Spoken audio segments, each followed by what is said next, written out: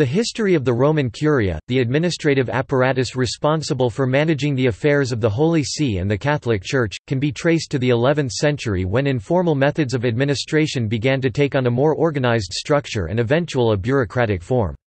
The Curia has undergone a series of renewals and reforms, including a major overhaul following the loss of the Papal States, which fundamentally altered the range and nature of the Curia's responsibilities, removing many of an entirely secular nature. Historical origins.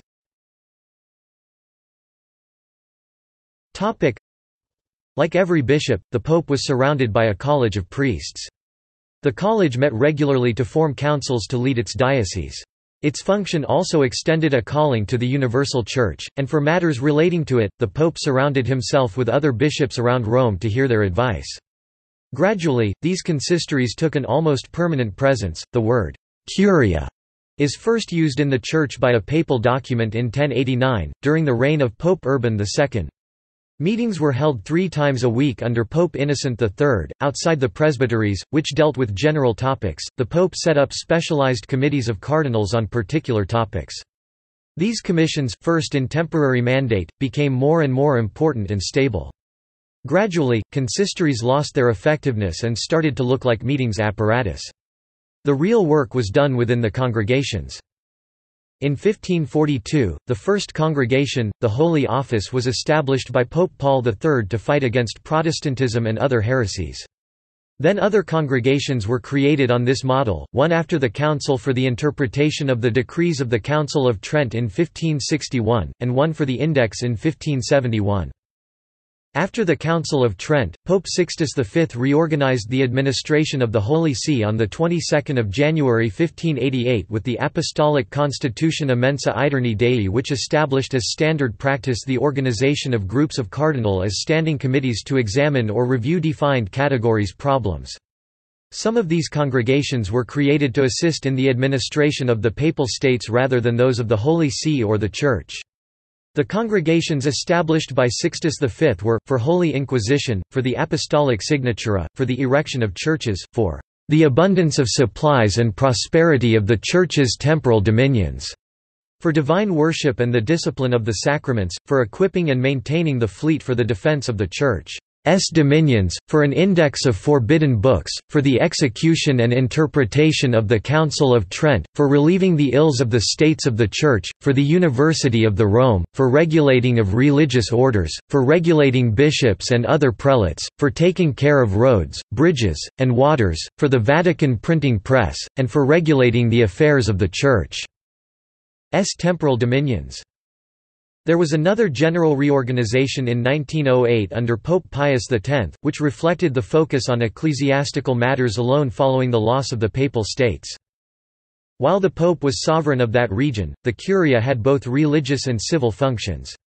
The latter were lost when the Kingdom of Piedmont-Sardinia, expanding to include the greater part of Italy, seized most of the Papal States in 1860 and the city of Rome itself and its surrounding area in 1870, thus ending the papacy's temporal power. The Curia was from then on dedicated in practice entirely to the Pope's ecclesiastical responsibilities. When the Holy See concluded the Lateran Pacts with the Italian state in 1929, the Holy See recognized the annexation by Italy of the Papal States, and Vatican City-State was created.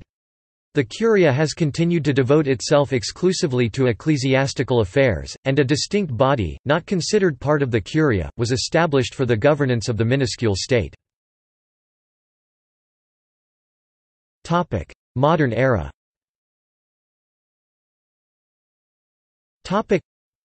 The Second Vatican Council was followed by further changes. Some offices ceased to exist, because their former functions were abolished, as happened with the Datteria. The functions of some others were transferred to another office, as the remaining functions of the Apostolic Chancery and those of the Secretariat of Briefs were transferred to the Secretariat of State, and those of the Congregation of Ceremonies to the Prefecture of the Pontifical Household. Others were split into separate offices, as the Congregation of Rites became the Congregation for the Causes of Saints and the Congregation for Divine Worship, the latter of which later became, by fusion with another office, the Congregation for Divine Worship and the Discipline of the Sacraments. Others again were simply given a new name. Pope Benedict XVI made only modest changes to the structure of the Roman Curia. In March 2006, he placed both the Pontifical Council for Pastoral Care of Migrants and Itinerant Peoples and the Pontifical Council for Justice and Peace under a single president, Cardinal Renato Martino. When Martino retired in 2009, the councils each received its own preside once again. Also in March 2006, the Pontifical Council for Interreligious Dialogue was briefly merged into the Pontifical Council for Culture under Cardinal Paul Popard. Those councils maintained their separate officials and staffs while their status and competencies continued unchanged, and in May 2007 Interreligious Dialogue was restored to its separate status again with its own president. In June 2010 Benedict created the Pontifical Council for the Promotion of the New Evangelization, appointing Archbishop Rino Fisichella its first president. On 16 January 2013 Pope Benedict transferred responsibility for catechesis from the Congregation for the Clergy to the Pontifical Council for Promoting the New Evangelization. See also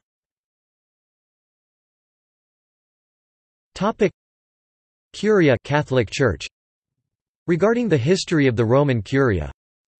History of the Roman Catholic Church. History of the Roman Canon. History of the Papacy. Timeline of the Roman Catholic Church. Role of the Roman Catholic Church in civilization. Regarding the current state of the Roman Curia. Roman Catholic Church. Pope, head of the Roman Curia. Roman Curia. Pope Paul VI's reform of the Roman Curia. References